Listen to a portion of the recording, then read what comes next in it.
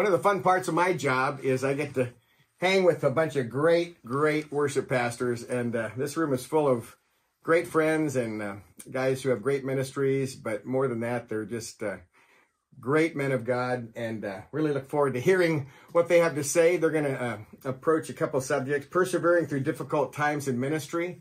When we set out in ministry, they don't teach us in college how to deal with difficult times. And as you know, church people can be the absolute finest, kindest, nicest, and sometimes those same people be the exact opposite. You know what I mean? So we've all been there and faced both sides. And we just want to hear from these guys how they've not just survived, but thrived through this part of transition. And also longevity in ministry. I mean, we've got some old guys in this room, none of them nearly my age, but, you know, longevity in ministry just keys to persevere and keep your ministry fresh and effective, which is a major challenge, especially seems anymore if you're 55, they want to put you out to pasture and worship ministry. Everybody say boo. Boo. But these guys have a lot to offer, and you know, in life you finally get to the point where you know something, and we want to learn from these guys, and just really you can't argue with personal experience, a personal testimony you can't argue with, and so all these guys are going to just share their experience and their story, and hopefully it'll be a blessing to those that are watching. So, so guys, if you don't mind, we'll start down with Chad, and they're going to introduce themselves, tell you what church they're at, maybe how long, and then maybe a little bit about their ministry, and then we'll open it up, see how the Lord leads. All right. My name's Chad Fletcher. I'm the worship pastor at London Bridge Church in Virginia Beach, Virginia. Been there for a little under 3 years, and just loving every bit of it. And a little bit about the ministry. We have no choir. They stopped that before we got there, so I've had choirs at most of the churches I've been at. And but we have no choir. We have band, we have vocals, and we do have choir for some special events, and that's a great time to pull some more people into the ministry for those special events, and we have a good time with that. We have a great growing ministry. It's in an area that's a lot of military, so a lot of people moving in, moving out all the time, and so there's always some turnover when it comes to ministry. But God's really blessing us in ministry there at the Bridge. Awesome. My name's Kevin Batson. I'm the worship pastor at Taylor's First Baptist Church in Greenville, South Carolina metro area. I've been there for 15 and a half years. I grew up in Greenville, and so finally came back after being gone for many years. This is just celebrated my 40th year in full-time ministry. And so things are going well. It's a good church, great pastor, and enjoying it. Great. I'm Joe Fitzpatrick, worship and music pastor at Nashville First Baptist Church in downtown Nashville. We're right in the heart of the city with the city on our hearts. It's a challenge to have an environment where most of your people come from the suburbs, but the Lord is blessing us nonetheless, and we're grateful for him sending our new pastor, Dr. Thomas West from London, England. My name is Nick Weaver. I'm the worship pastor at Central Baptist Church in Warner Robins, Georgia, where Robins Air Force Base is. We've had a great, sweet time of ministry. I've only been there for 2.5 years, but God has blessed that church, and the Lord has brought over 400 new members to the church in the last 2.5 years, and our worship ministry has grown to 130 in the choir and about 25 in our orchestra, and God is still moving. So it's humbling and a sweet time of ministry, and I've enjoyed every bit of it. And Phil actually helped me get there with CMC, Celebration Ministry Staffing. So awesome. I'm Jeff Elkins. I'm a minister of worship at First Baptist Church, Tulsa, Oklahoma. I've been there over 23 years. Enjoy the ministry, love my pastor, and I was the first staff member he called. I didn't know him. He was 29 years old, and I'm older than him, and I saw his first call 6 months into his ministry, and we've kind of committed together to serve in Tulsa, somewhat like Nashville, where we're downtown. We serve a regional community, and it's just a great place to be. Love it. Awesome. My name is Michael Moore. I'm at Sarasota Baptist Church in beautiful, sunny Sarasota, Florida, and I've been there 26 years. And just starting with my second pastor, I served with a great man, Dr. Mike Landry, for 25 years, and now serving with Pastor Michael Lewis, who's been there just a little over a year. Great. I'm Scott Lee. I'm at First Baptist Church in Fairhope, Alabama. And I've been there only a year and a half, but that was also my first church out of seminary back in the 80s. Actually started in ministry in 1979, so it's been a long, long time. Great years doing what God called me to do. Great. My name is Alan Lowe. I'm the worship pastor at Mims Baptist Church in the North Houston area in the town of Conroe. And I've been there just started my 4th year in December. And it's an exciting church to be a part of. There's a new pastor. And he called me, and I have had the opportunity to kind of come alongside him. And as we continue to see the Lord build that church, and Conroe is one of the fastest growing cities in the state of Texas. So we've had a lot of new people coming and getting involved, and it's just a really exciting place to be. Cool. Great. My name is Dale Wilbur. I'm the worship pastor at the Heights Baptist Church, just south of Richmond, Virginia, in Chesterfield. And I've been able to serve at this church for 14 years, been in ministry for 38 years, served with a wonderful pastor, Dr. Randall T. Hahn. And we have a fully graded worship ministry, focus on the next generation, multi-generational worship, use choir and orchestra. And I've served 9 churches, 10 different pastors, and just feel really blessed to be where I'm at now. Tim Whedbee has served as worship pastor at Mobberly Baptist Church in Longview, Texas, in East Texas. And we are definitely a choir and orchestra church, and very blessed. We have a new pastor, and excited that he is a choir and orchestra guy as well, which is a blessing to us. So been there for about 16 years now. Wow. Great. Wow.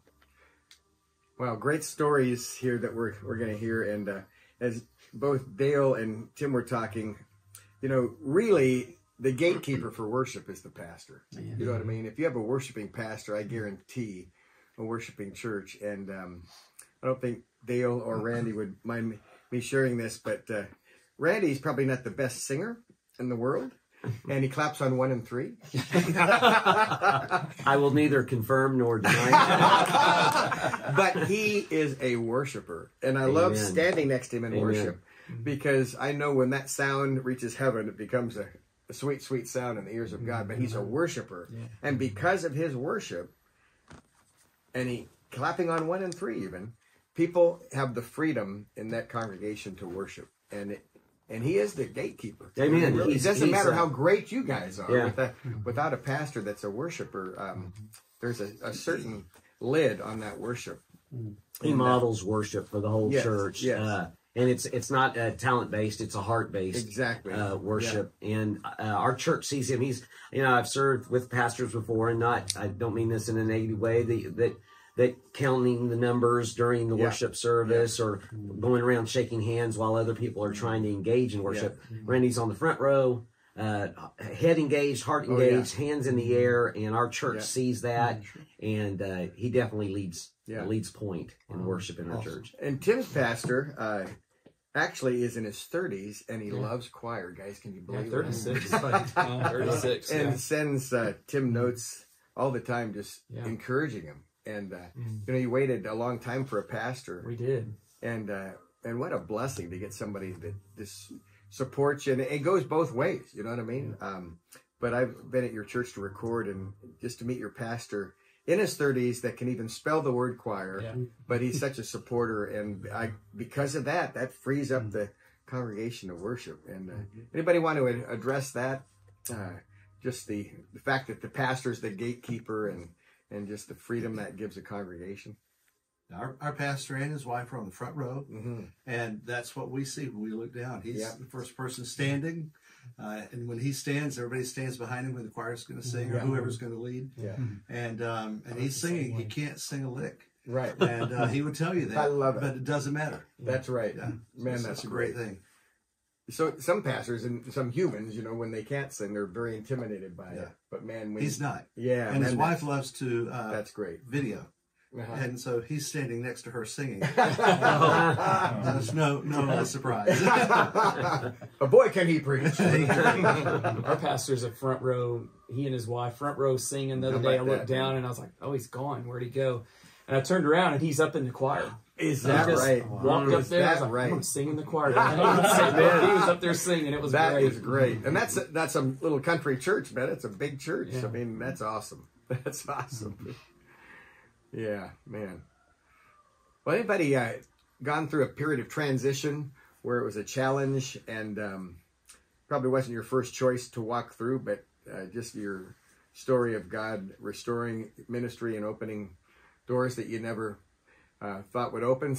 There's been times in my life where you kind of wonder if the sun's coming up the next day. You know what I mean? And anybody want to share that? I know a lot of you have recently made some transitions.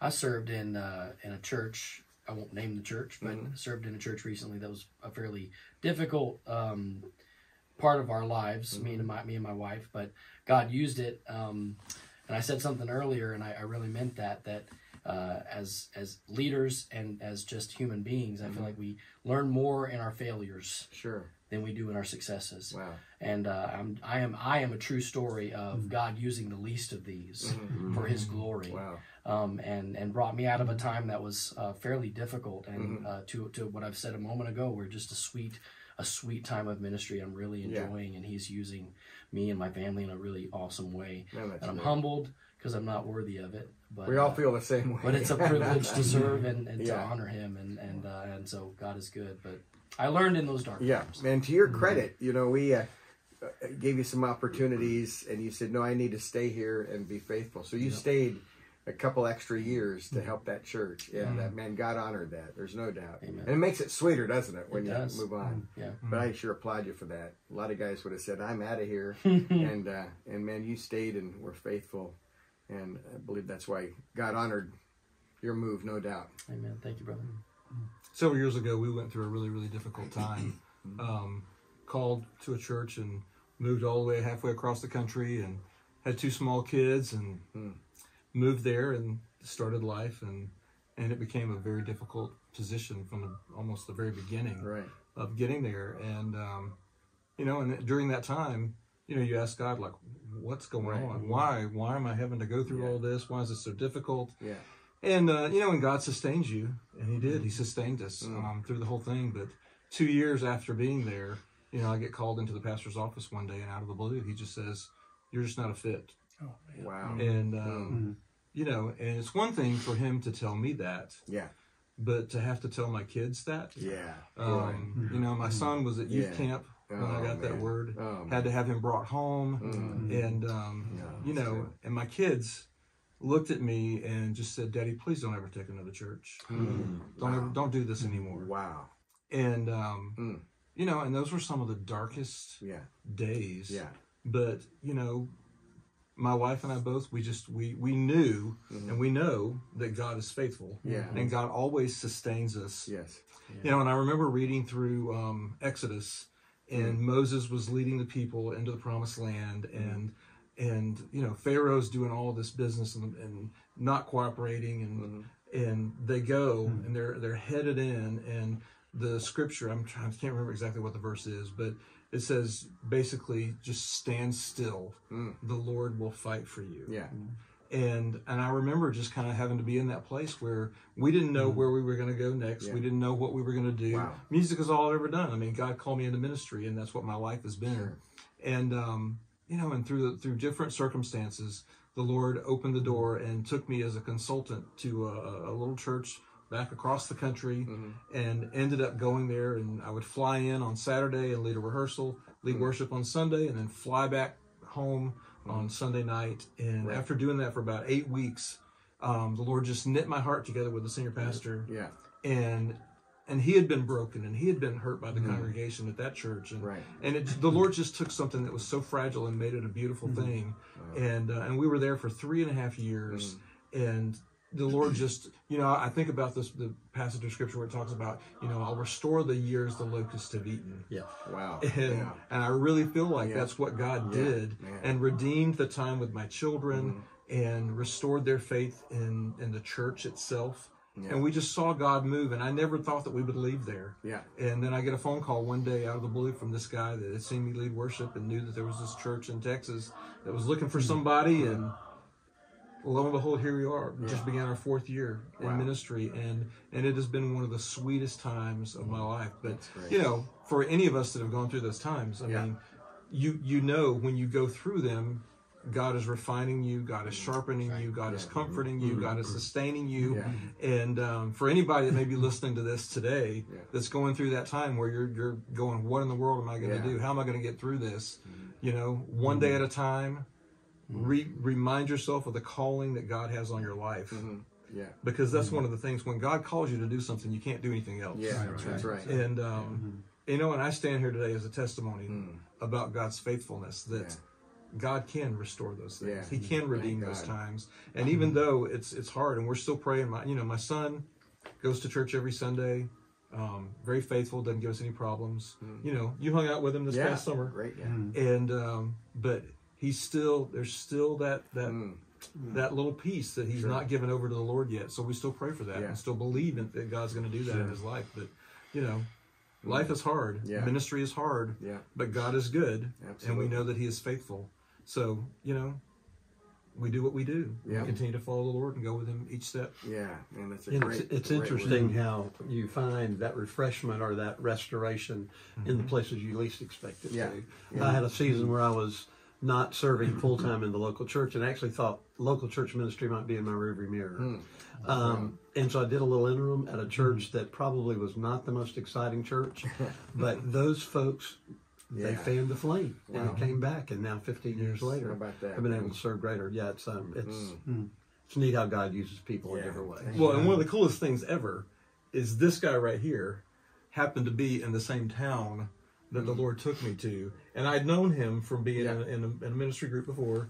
And but he's one of the ones that God used to encourage me. How about that? You know, and you invited us to come to that roundtable discussion, and it was just such a blessing. You know, and then to see how Scott, where he is now, and how God took him to where he is, and it's just, it's a beautiful thing when you see the hand of the Lord. Man, that's great.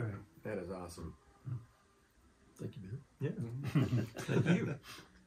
Tim, you came through pretty traumatic situation, to say the least. I mean, unbelievable. Yeah, it was. It was unique. It's very challenging.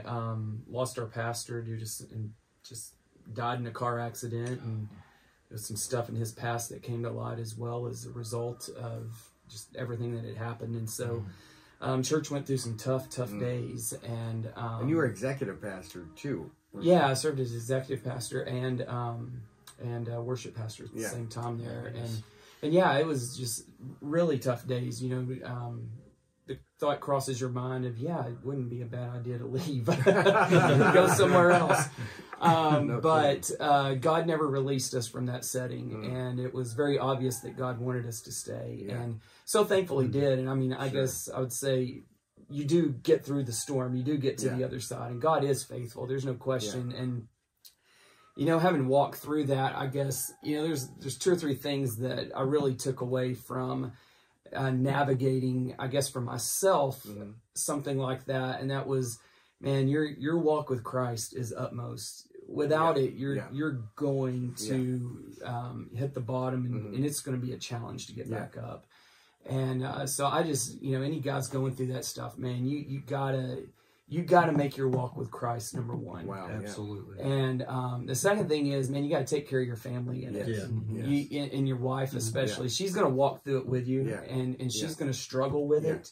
And you may not bring all the garbage home, but she sees it and hears it, and she lives it with you. And you got to be there to care for your family too. Well, that's a good word. And I just, the last thing I just say too is have somebody in your life, a friend or somebody in another church, ministry, something that you can, I guess, dump it all on as well. You know, that you can share that with, because man, it's so important that you have somebody to speak to give you advice, to give you wisdom, to say, hey, you know what? I get why you feel that way, but you're not being smart. You know, maybe you should think about this differently. Somebody will be honest with you and challenge you, but also encourage you and support you. And those were 3 things I walked away with what we dealt with and what we went through, that when you got to navigate tough times in your church, those 3 things to me are just of the utmost importance. Well, that's a good word. In fact, Tim followed an icon who had been at the church for 40 years as worship pastor. And Tim, as you know, you follow an icon like that, normally there's a what they call a guinea pig in between, or just some guy that fills in until the next guy comes. But Tim, you were in early 30s, right? 31, I believe. Yeah. And that's when you find that church people cannot always be the kindest. You know what I mean? Because they're hurt because of their wonderful friend, and Dale was just a wonderful man. Yeah. But they loved him so much, and then they didn't accept you at first, and just. Well, I mean, the church went from a pastor and a worship pastor in their 70s to two guys in their early 30s. I mean, it's just such a massive pendulum swing for any church to endure and to go through, and it's hard on a church to go through that. Yeah. But I call you the poster child for perseverance, because you stayed then, and then you stayed. I can't imagine what you went through just a few years ago. But you stayed, and God honored it. And now look, you got a pastor that loves choir. We do. And send you notes all the time. I mean, it's been fantastic. Yeah, man. God redeems that which Satan tries to take away. That's right. We just have to be faithful. Man, that's good. We have to be faithful. Yeah. Yes. Wow. Yeah, Phil, we went through a really tough time, and it had nothing to do with church. It had to do with one of our boys getting hurt. He working at a famous chicken restaurant that we all have been to, and had him taking out some hot oil, and this cart that it was on was not proper, and it spilled all down his legs. And second and third degree burns. Was in and out of the hospital, in and out of operating room once every 2 days, and it was a very tough time. And then not too much longer after that, he had another accident that almost cost him his life. And our church loved us through this, and was so supportive. Our pastor was so supportive. And when you go through things like that, when you come up against things like service types are going to change, you're going to have one modern, one contemporary. It makes you realize it's the people of the church that love you, that have been there for you. When you've been there 26 years, there's a lot of them that see you through those times. And you're thankful for the Spirit of the Lord being with you, but the people that you served and that have served with you, and they surround you and they lift you up, it makes a difference, and it makes it easier to face the hard times you go through as well. Well, that's a good word. Thank you. Anybody else? I faced a really tough transition one time out of a church that I thought I was going to be at possibly the rest of my career. We've been there for almost 10 years, and just a wonderful church, and just great ministry. One of the fastest growing churches in America at one point. And so anyway, it kind of came out of nowhere for me that a different direction was going to be had. And that didn't include me. Wow. And so had a great, strong ministry, thriving, and I just missed it. I didn't see it coming, and it was handled in a way that probably should have been handled differently. Sure. And so it really left me in a place I'd never been in before, emotionally, spiritually, all the above. And I got to such a low point just trying to process. I make sense of it all, and there were question marks where there used to be periods. Even my faith, which is on me to be in that position, but it really taught me to draw even closer to the Lord, because as we all know, He's so faithful. He wasn't surprised by anything, and He had a plan, even in the midst of the chaos. He had a plan, and the plan was at that moment was just to wait. Which is the hardest thing to do. No kidding. Because you want to take care of your family. You want to keep serving, and so there was a period of time there where it was just nope. Wow. And just wait. And so that's when you're going. At that time we had 4 services every weekend across 2 days, and have been doing that for 9 to 10 years. And so that was the opposite of waiting. And so, but God really. Drew me to Himself. I had no choice. And not that I had not been walking with the Lord, but I really feel like I learned I need to walk even deeper with the Lord. And He had a plan. And that all needed to happen. Maybe not the way it happened, but it needed to happen. And now we're where we are now, and God has continued to bless. And so when there seems to be a time where I don't have the answers, I know God. I never doubted God. But I didn't. I had no clue what was going to happen. And I saw no light at the end of the tunnel, which shows the lack of faith on my part. But God still blessed, in the end, and continues to bless even now. And so the question marks are gone. Periods are back in place. Well, I look at every one of you, and you're now in great situations. Every single one of you, but it hasn't always been that way. Sometimes in the same church, and man, it's great to see. And we're all testimonies, trophies of God's grace. That's right. And Kevin, you did something once. You called people together and had them express their opinions. What a mistake that Tell us about that. I mean, when I heard that, I thought, we were in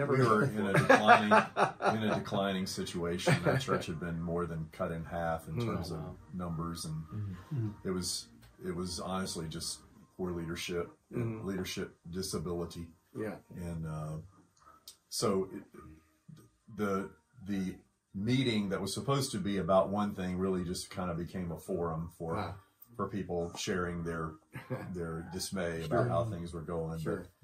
But, listen to all these stories. The thing that comes to me is how those experiences that we've been through that have been difficult change how we worship, change how we lead worship.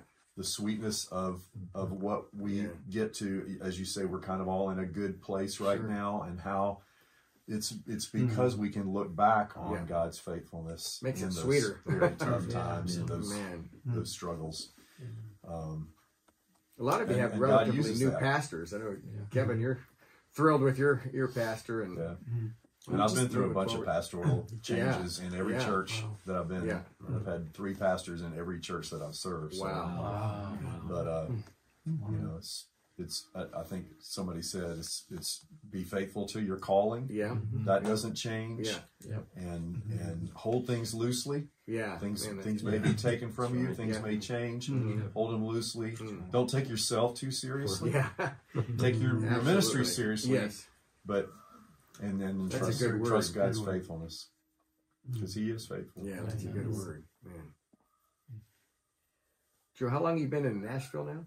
I'm coming up on 15 years. Is that right? And in downtown church, man. That's right. And I follow a guy who's been there 30 years. Yeah. So there was that uncertainty at first, but the people are very affirming, and feel God's hand of blessing, grace, mercy, and favor up on my life. And been fortunate over the years to be in places for a period of time. I started out when I was 17 years old. Served First Baptist Yale, Oklahoma for 5 years. Then went to Southwestern Seminary, served an intern with Bill Pearson at Travis Avenue Baptist Church for those 2 years. Moved to Jacksonville, Florida, served for 5 years there. Met my wife in Jacksonville. And then I served 20 years in Little Rock at Park Hill Baptist Church. And then coming up on 15, so you can do the math. You had a big concert series there at Park Hill. That's right. We did indeed. But for longevity, I think that number one, having an undeniable divine call of God upon your life, and then His grace, His mercy, and perseverance, and allowing you to have that perseverance, adds to all that. But some other things are just the things that we know that we should be doing, and the things that are important in life, and that's how you care about people. Dick Hill led a conference, and he said there's 3 things you need to do to be successful and experience longevity in a particular church, wherever God's called you to be. That's love the people. Love the people. Love the people. We lost Dick though. And he did. He was a lover of people, man. And people don't really care. It's like the old adage said, they don't care what you know. It's how much do you really care about them. So, your competency may be off the charts. You may be so confident and have great competency and great education experiences, but if your character is not what it should be, and if you don't care about people, it really is not going to pay the dividends that you need. You got to invest in people's lives. You need to be there, when kids are being hatched, when they're being when they're being hitched, when they're being dispatched. Those are important things, and everything in between. Oftentimes, guys, it's those surgeries that are always at the crack of dawn. You got to crawl out of the bed early in the morning to be there, to have prayer with your people and invest in their lives and let them know that you care. Because, quite frankly, I think all of us here, do have that calling of our lives. We wouldn't be sitting here now. But a part of that calling is investing in people's lives. and being faithful to the Lord in ministry. I remember we recorded Champion Forest about 5 times when Dick was there, and he's not a technician, at all, but people loved him so much. He loved them so much. He says, "See this CD? Learn what's on it." And those people came so well prepared. It always amazed me that they came so well prepared because they loved him, and he told them to do it. But not because he rehearsed them like crazy. He hardly rehearsed them at all.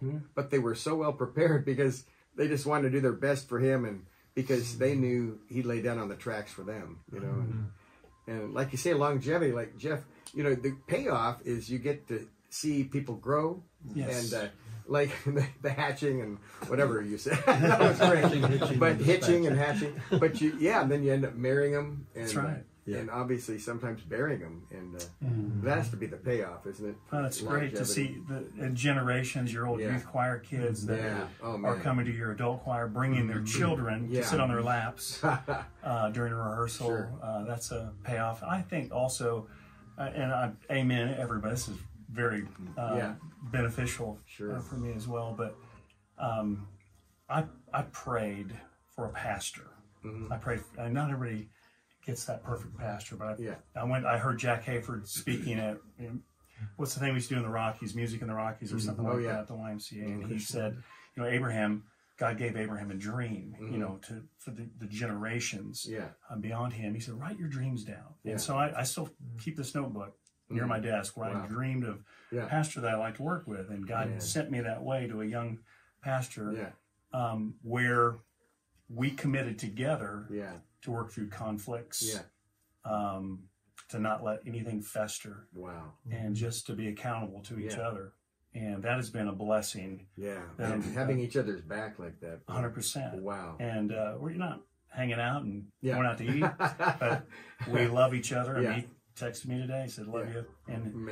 And gave me pointers on what to say tonight. So he says, truthfully, well, the deal is, I said, you know what? We don't really get to choose longevity. We're called. But I said, you might hold some of my longevity at this church in your hands. Why do I have longevity here? And he mentioned that commitment and all the things that Joe said about people and those kids.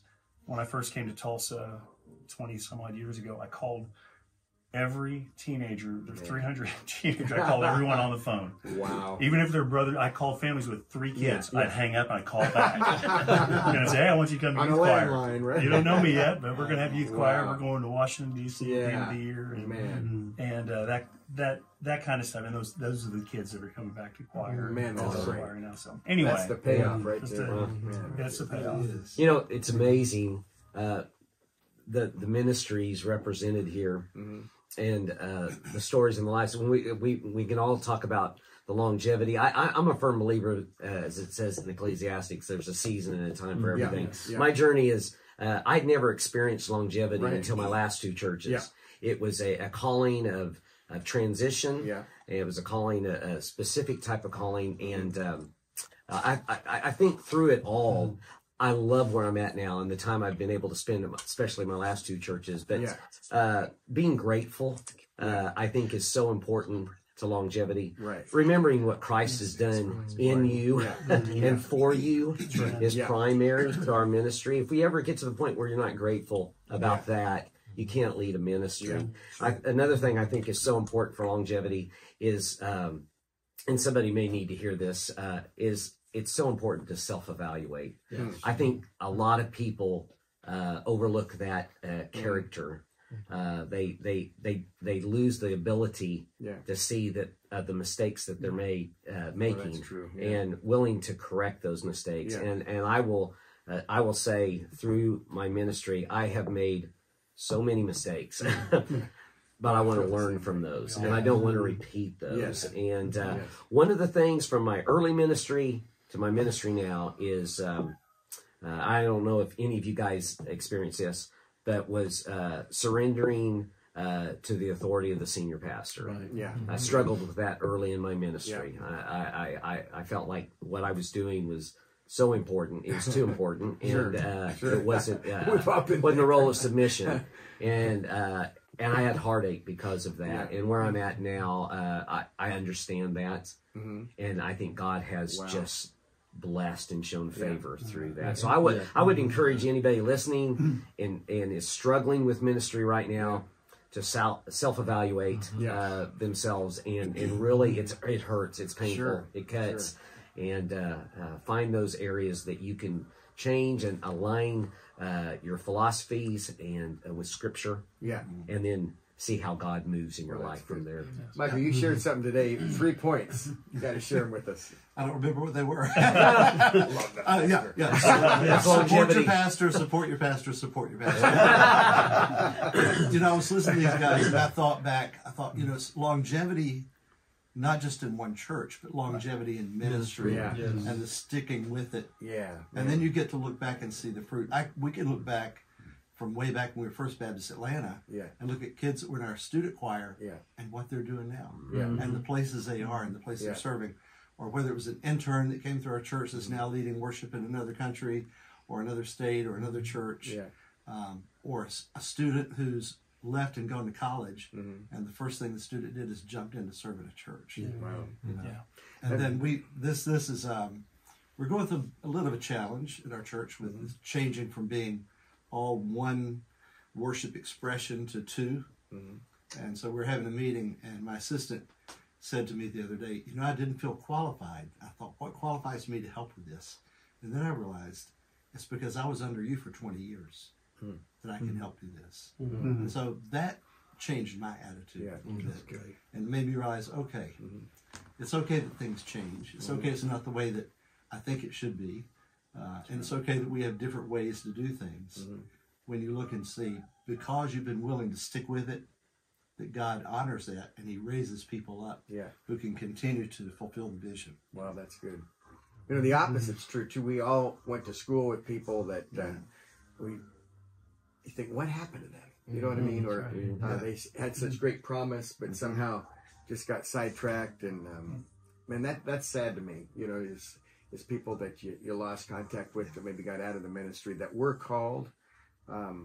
I don't know if you've heard of the Modesto Manifesto with Billy Graham, but when Billy Graham had first started, you know, he did the LA crusade. It was supposed to be like 2 weeks, ended up being from like 13 weeks. And William Randolph Hearst got saved early in that crusade. And, you know, now Facebook, you can become famous instantly in one day. Back then you couldn't. But William Randolph Hearst put Billy Graham on the front page of all his papers around the world. And that revival caught fire in L.A. And actors came to Christ. I mean, it was just amazing. I think it went 13 weeks. So they're in dumpy little, well, Modesto. Modesto's not L.A., but they're in this small town in middle California. And Billy Graham called Cliff Barrows and George Beverly Shea to his room. And he says, guys, this is much greater than us. I mean, we are world famous now. Wherever we go, people are watching what we're doing. We have to absolutely be accountable to each other.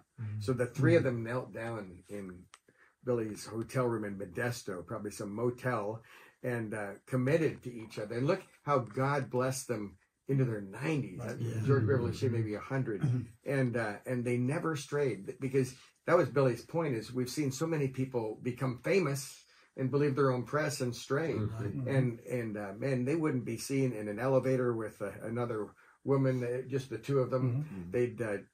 They'd drink milk, you know, in a restaurant to make sure people knew that's milk, you know, and not a. So I mean, they were so careful on that. But the Modesto Manifesto and God honored that. Isn't that something? They never strayed. I mean, you look up integrity in the dictionary, and there's Billy Graham. You know, but without that, you know, they could have easily strayed, because I mean, they were world famous back then in the early ministry. And wow. Well, anybody that I've ever known that has fallen in ministry, the one thing that's always in common with every person that has fallen is they were not having their time in the Word on a daily basis. Their relationship with Christ had not remained solid where it needed to be. And, you know, and that's one of the things that just convicts me so much, because, you know, all of us, we we all are busy, Mm-hmm. you know, and we're busy planning, we're busy meeting, we're busy meeting and busy meeting and busy planning and all that. And so it's so easy for us to neglect the thing that is the most important thing for us to do, and that's spending time with the Lord. And, you know, and that's my word of encouragement to anybody, that if you're not walking with the Lord, if you're not reading the Bible every day, if you're not praying, well, that's a great word. You're going to mess up. You're going to fall. Satan is going to get you. He's going to take you down. But if you remain faithful to the Word of God and in prayer, we can do anything. Right. We can do anything. In our strength. Yes, in our strength, we're going to fall. But with God's strength, He will see us through whatever situation we're dealing with. Absolutely. Well, if somebody never sees this podcast, this has been such a blessing to me personally. It's just so encouraging because we've all been there. Yeah. I mean, there's been times in my life I honestly didn't know if the sun would come up the next day. You know what I mean? And you're just devastated. And maybe you get some news from others that say you are in a terrible spot. You know what I mean? And we went through, back in 2008, some tough financial times. And, you know, everybody seemed to be losing, especially in the music industry and the travel business, you know, just two tough businesses to be in, and just wondered. And to be honest with you, we sold 85% of our belongings, 85% of our things we sold. And we moved to a tiny apartment, and we didn't even have storage. We just took what we could get in that apartment. And thanks to my awesome wife, Sherry, she never complained, but we honestly sold about 85% of what we own. And we're really humbled by it. We didn't really share it with people because we were very embarrassed by all that. And you know, when you go through that, life's sweeter. You know what I mean? Yes. Like we're all in a sweeter place now because of what we went through. You know what I mean? And so grateful. Man, thanks for opening your heart. You know, when you guys are vulnerable to share, it's interesting how God will use that. People are going to watch this and go, man, that's me. Maybe not the same exact situation, but thank you for sharing that. I mean, the nuggets you guys have shared, and then ending with Alan and just about our personal walk with God. Man, you can't substitute that. You know, if you're studying to teach a Bible class, that's not the same as having private time with the Lord. And you know, we're all great at corporate worship, you know, leading in corporate worship, but do we have private worship? You know, with those families. Right. Yes. Well, hey, Kim, why don't you close in prayer, and let's just agree that the Lord will use this podcast to maybe encourage some folks walking through the same waters. All right, let's pray. God, we have declared over and over again in this conversation that you are faithful, that you are good, and that your calling on us is real and true. God, we are grateful for that. We're thankful, God, for in our own lives, in our own ministries, in our own families, Lord, how you have been faithful to us.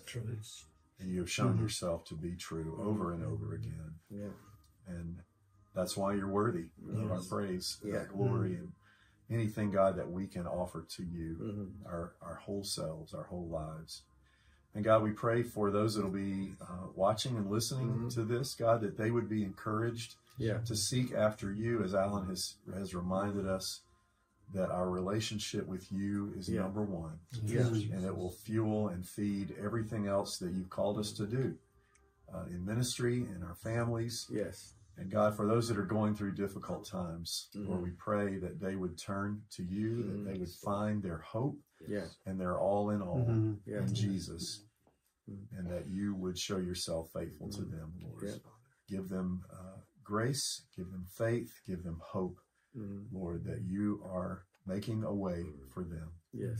And God, as we continue to serve you in our churches, and as those that are watching continue to serve, God, may we continue to seek to give glory and honor alone to Jesus. And we pray all this in his name. Amen. You know, if you've heard music the whole time we've been talking, it's not just you. You're not imagining it. We're at Cal Baptist, and we've been accompanied by the Symphonic Wind group right next door, so we'd like to thank them for... God bless you guys. Thanks so much.